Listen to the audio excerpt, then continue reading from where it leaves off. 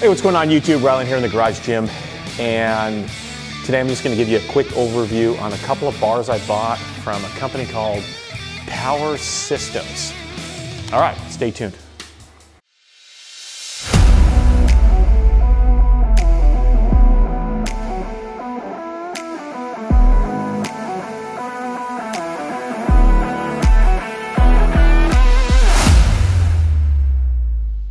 Hey, what's going on? And welcome back. Camera's kind of at an angle, but I think it's fine. So I bought a couple of bars here from a company called Power Systems. They're very unique bars. The company I am not super familiar with. I'm going to be honest with you. I'm not an affiliate. I'm not saying to buy them or anything like that. I'm just saying I found these bars are kind of unique bars.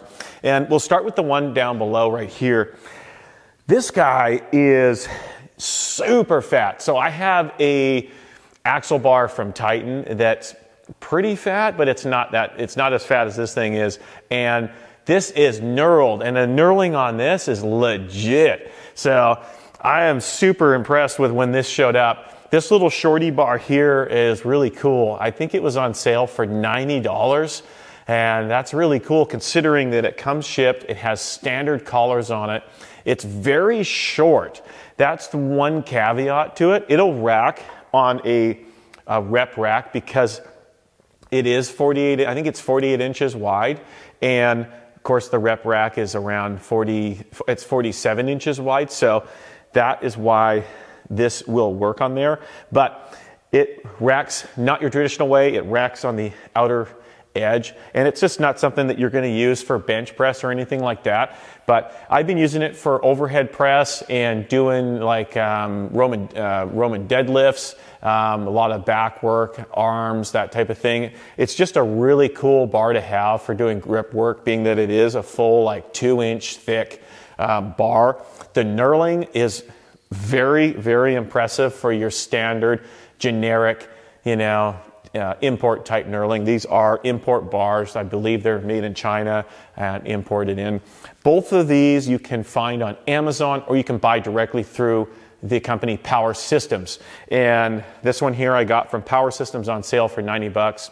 And this one here is a 32 millimeter bar, which is my favorite for bench. And this is a bar that I use now for when I'm going to have a PR day on bench. I just love doing bench work with a thicker diameter bar. It just feels better on the wrist to me. I have been using my squat bar from Rogue.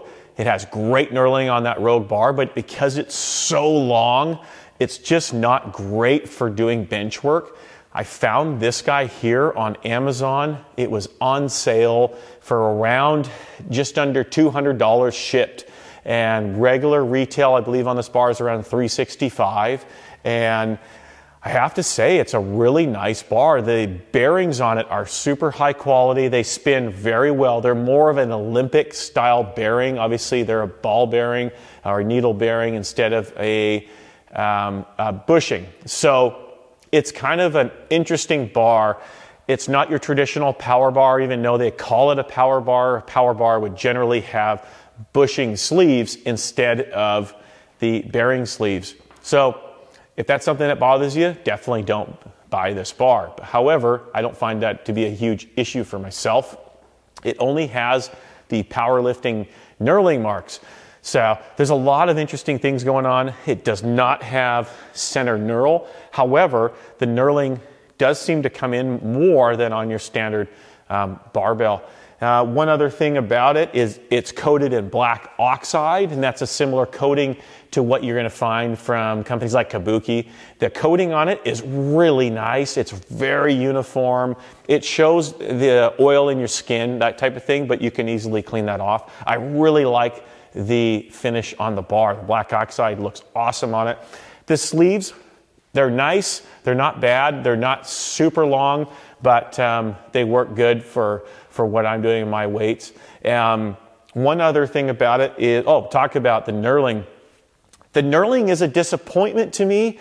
I would have hoped on this bar, being it's almost my dream bar in terms of the 32 millimeter diameter, I would have hoped for more knurling or more aggressive knurling. The knurling's not bad. It's a lot blockier and bigger in terms of the actual knurl itself. It's very, very clean knurling. It's some of the cleanest I've ever seen, so the machine work is done very nicely, but for some reason they made it quite passive. An example is the knurling on their fat bar down here, this axle bar, is more aggressive than the knurling on this one by a little bit. So, you know, I think we get spoiled with really good knurling now in some of the power bars that we buy. So everything to me is, there's a standard, and it's like the Rogue power bar or above that, which would be something like the Bear Steel Equipment Iron Skull bar, which is the most aggressive knurling I have in the gym. And then when you go to something like this, which is more like an Ohio bar knurling, it always feels like it's not enough. But it works well.